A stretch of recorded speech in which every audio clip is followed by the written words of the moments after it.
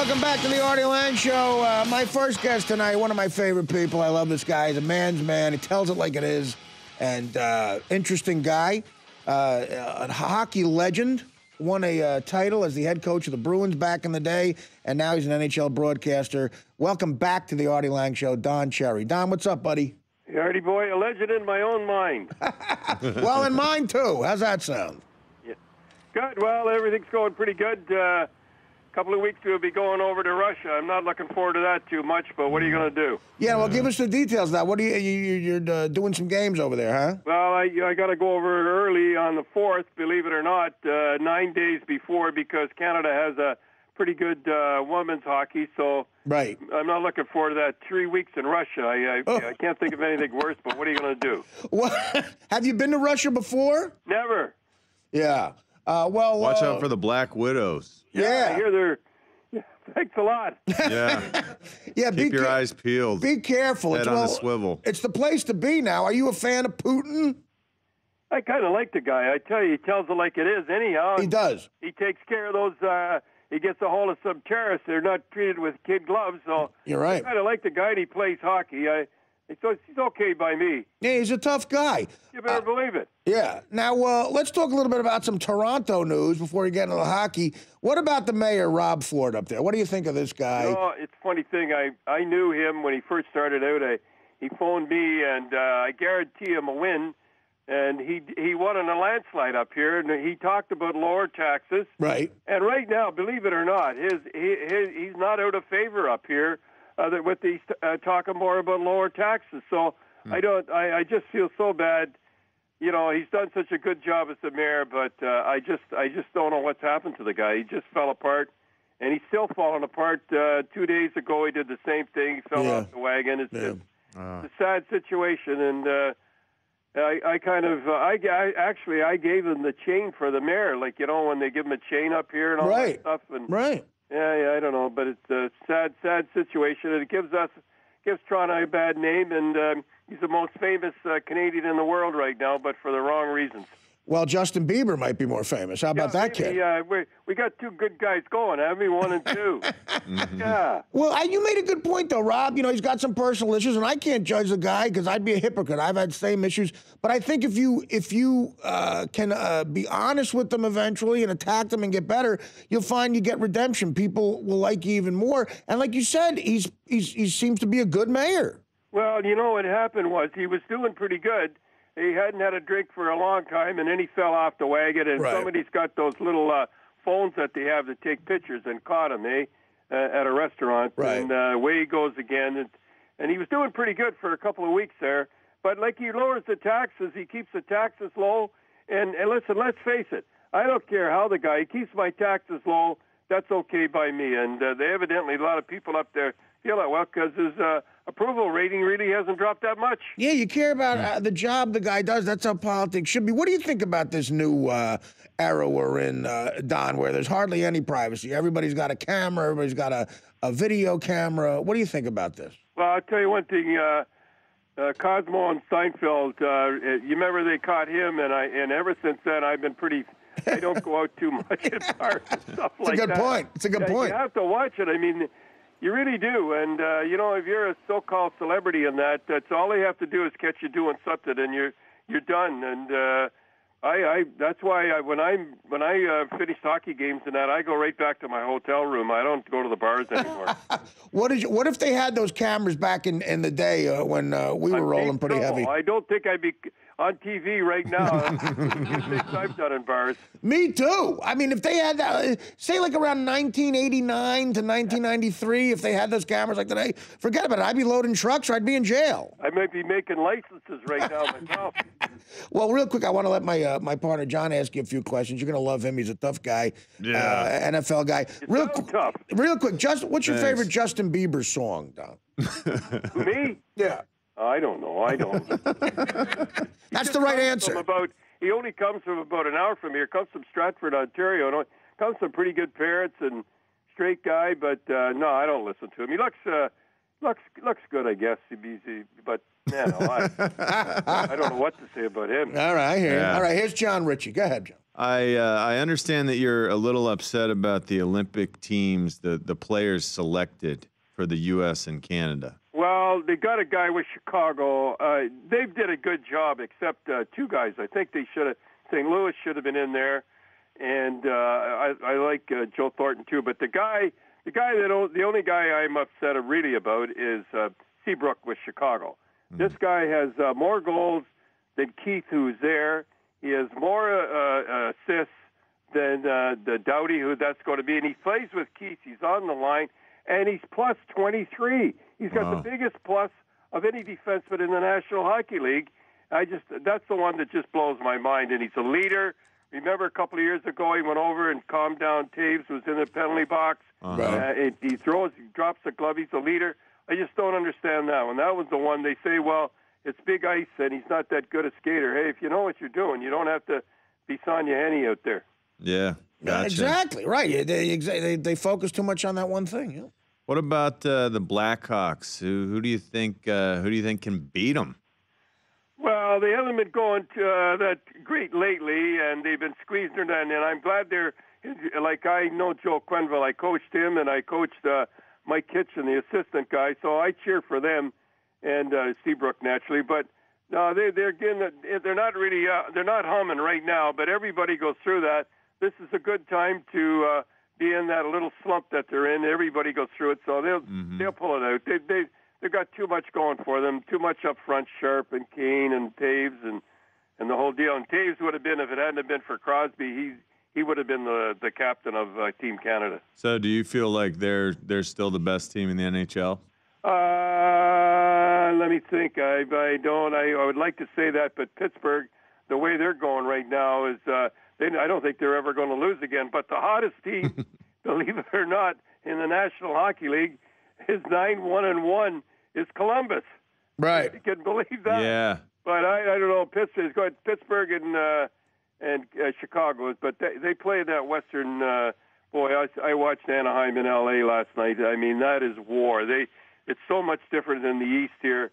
I mean, that is war out there. Those two teams, anybody can win it with L.A., Chicago, or Anaheim, and San Jose's in there too. The thing is, they're gonna beat each other to death in the playoffs by the time the finals come around because it's a long war. Yeah. Are you gonna watch the Super Bowl this weekend? Oh yeah, Next weekend, I guess. Broken-hearted Boston's not in there, but yeah. I like there. I go to watch it. I don't like that Sherman guy. I mean, that was that's what we got to watch. We don't get those guys in acting like that in hockey. I mean, we got a couple of them up here. And if a guy celebrates, are you gonna be upset like you were with PK Subban? Well, that's it's almost the same thing. Yeah. But in hockey, it's a different story. All you do is pump up the other club. You think so? Yeah, you think the next time Ottawa plays Montreal, they're not going to be sky high? I mean, he just at Toronto, Van Beesbroek, when he scored that goal, he grabbed his sweater and mocked Subban. All you do in hockey is we just don't do that in hockey. And if that guy Sherman had done that to a hockey player after he made that great play, he got drilled, which he should have been drilled. Well, what do you, as a coach, if you were Richard Sherman's coach in any sport, and they attack the camera like that and go crazy, what do you say to him as a coach? First of all, I know he's a great player, and he made a great play. I mean, you can't even name the guy that made the catch when it come down. You're right. He is good, but I would tell you one thing. If any guy acted like that on the Boston Bruins, I wouldn't want him on the club. I sincerely mean that. Right. I would not want a guy like that on my club. Okay, good. Wow. I mean, would you give him like one warning, or that would be it? Oh, no, you try to work with the guy. I mean, that's the name of a coach. Anybody can wind some guys up and go out there. I mean, this guy's a great guy. You work with him as hard as you can. Right. And you go right down the line. But, I mean, that's, to me, and you're asking me my question, that's a disgrace to almost to football as far as I'm concerned. And the poor girl on the side, all he did was ask him a question. And he does stuff like that to me. And now, it's funny thing is, he's a hero. Somehow or other, I see all down the States, I see all the report. Well, he's a wonderful, nice boy, and he's a nice guy, and he's very articulate and all that. Somehow he's come out of this like a hero. Yeah. He's not a hero to me and a lot of coaches, I'll tell you that. What do you say to the writers who would like hockey players to be more demonstrative on the you know ice? What I call them? And I call them on hockey, I call them dumbheads that have never been in the sport, have never played the sport. How would they know how other hockey players think? And I call them right in. In fact, McLean asked me that, and I said they're a bunch of dumbheads. There you go. Well, that's right to the point. Hey, listen, this affects you. The State Department is telling Americans not to wear any flashy clothes at the Olympics. What are you going to do? I'm going to be I'm in deep trouble, I'll tell you that. And I'll tell you one thing, they're not going to be very flashy when I'm off TV, I'll tell you. But, no, and all the hockey players here are leaving their families home. They're not bringing them over there. Well, that's a good idea. It's a shame the world's come to that, isn't it, Don, that we got to be afraid to take your family to the Olympics.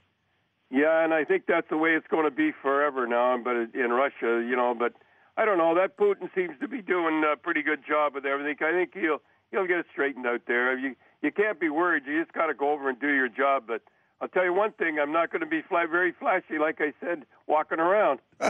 What kind of warm clothes? What do you do to battle that kind of cold? Well, I don't think it's cold over there. Somebody told me it was like in the warm part of Russia, like it's tropical, almost tropical over there. Tropical? Or something. I don't know much about it, but they say, and they got to go up up top to get the snow and that. So they say it's not too cold. Do you have a particular designer or tailor or a stylist that helps you pick out those clothes, your signature clothing? I get it up, believe it or not, I get those things, and I hate, this is a sad thing to say, I get it at a place called Fabricland, right? And they make drapes, that there are a lot of those. Honest to goodness. And where else would you get those clothes? And then I go to I pay, by the way, I go to a place called a Coop in Yonge Street up here in Toronto, and I pay for everything. I pay for my shirts. I pay for everything. I don't get anything free because, as you guys know, you get no free lunches in this world. Yeah. You're right. No, Yonge Street, Toronto. I've been there a lot of times. It's a fun city. Would you vote for Rob Ford again? Yeah, I would. I would. I mean, I can't be a turncoat now. I just hope he straightens out. We've given him about 50 chances. But you're right. The thing is that he's supposed to be in training and he's losing weight and the whole thing, and he fell off the wagon. But it's him and Bieber or whatever his name. It's a sad situation. The most famous Canadians, and they're both cuckoos. Hey, and what about back to hockey? Any team in the NHL disappoint you this year? Like what one stand out? Well, I'm watching right now, and I was watching right now. Edmonton Oilers. They have the best fans in the world. They really do. They never boo, and their team is getting hammered again tonight. I feel so sorry for them. I thought they turned the corner a little, and they're not. And believe me, you've never seen fans like these guys. You know how in the last minute, and so when the team's getting beat, they say the last minute of the period, and everybody claps as if glad it's over with. These fans never boo the power play. Good. And they're the best in the world. That I don't know. Maybe they're freezing up there. I don't know. But that's the team that's disappointed me this year. Who's, real quick before we let you go, I'm just curious. I don't think I ever asked you this question before. Who do you think is, in your opinion, Don Cherry's opinion, is the best hockey player of all time? All time? All time. Well, come on. Bobby Orr, there's no doubt about it. More than Gretzky. Well, Wayne Gretzky's great. Now, don't get me wrong. You don't get me in trouble. You asked me who the best. I hear you. Gretzky has 61 records right now in the game. He has, but Bobby Orr was a defenseman, and Bobby Orr changed the game the way it's played. Right. He was the last year he played for me. Believe this or not, some of the people out there that know hockey real well. This is a defenseman. He won the scoring title twice. He won 8 Norris trophies. The best defenseman, always an All-Star, 2 Hearts. And the whole deal. But listen to the last year he played for me. Now he's a defenseman. Now think of this. He had 46 goals, 89 assists, and was plus 128. Now wow. Put that in perspective. Jeez. The guy that won the Norris last year, I think, had 11, and I think he was plus 40. So that tells you who's the greatest hockey player who ever lived. And, I love it when Bobby Clark said, he's so good there should have been another league for him to play in. Have you seen the documentary on HBO, The Broad Street Bullies about the Flyers in the 70s? Yeah, I know. They were the Broad Street Bullies, but they didn't say anything about the Big Bad Bruins. You're right. Dave the Hammer Schultz. That's what I wanted to ask you about. Yeah. Yeah, and he said going into the Gardens he couldn't sleep the night before. Yeah. I mean, we had 5 guys. They were bullies. We weren't bullies. And the 5 guys we had that were our tough guys got 20 or more goals. We didn't just go out there and fight. So yeah, I saw it. It's pretty good. Yeah, no, but that's why I wanted to ask you. They sort of ignored your Bruins. It's ridiculous. Well, that's because we scored. They scored a lot of goals. Our toughest guy won a scoring title. And I never liked it. There's no way in the world you should have guys sit on the bench and only play 4 or 5 minutes and go out there like mad dogs and fight. The guys that play should be tough, and they should be able to play. That's hockey. To have guys sit on the bench and then stick them out there, to me, that's not hockey. And I say that to anybody. I like the Broad Street Bullies. They won 2 Stanley Cups doing it their way. But when we come along, we were tougher. Good point. Hey, Don, who wins Olympic gold? What team wins Olympic gold in Sochi? We're going to win it. Canada's going to win it. And mark my words on that. We're pretty good. And we'll be there. Well, you phone me back if we don't, okay? And I'll tell you, if you phone me back, we win, okay? You absolutely. We love to talk to you anytime, Don. You're the best. We appreciate it. Listen, be careful over there in Russia. Well, I hope I'll be back there. I hope I can talk to you when I come back. Yes, be careful. See you later, guys. Stay Take warm. care. The great Don Cherry. He's going over to Russia. Anybody's going to represent North America, it's that man. Yeah. It's that Better man. believe it. Vladimir Putin Schmootin. Vladimir Gluten Schmootin Tootin. Anyway, that's a good guy. Always a fun. Doesn't know one Justin Bieber song? Come on.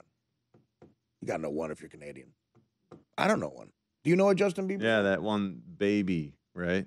Oh, Baby. Right? Is that what it's called? How's it go, John? You know, the one, Baby, Baby, Baby, all that one. The Artie Lange Show, weeknights on Audience, only on DirecTV.